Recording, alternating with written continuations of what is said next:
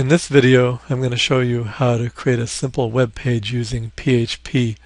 The PHP program we'll create is the famous Hello World program that will display a simple web page that contains just the text Hello World. Before we do that, you need to know that the Apache web server expects the PHP program to be in a particular location. So we'll first create an empty text file, which will be our PHP program, and save it before we add anything to it. So we'll do save as on the C drive in the WAMP folder, and the WAMP has a www folder. Hello world.php.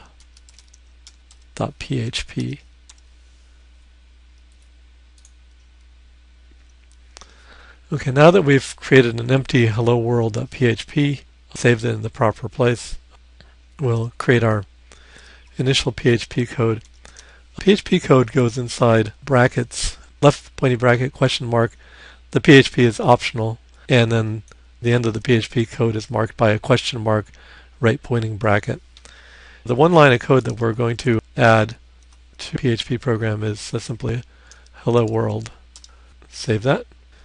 And now to view our web page, open a browser window,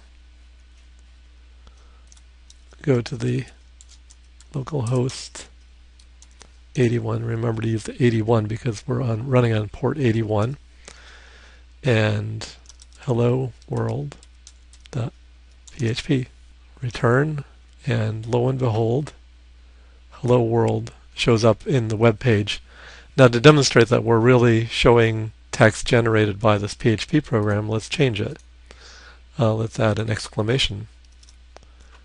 Save it. And go back to our web page, refresh it, and it shows the exclamation. So that's our very first simple PHP program.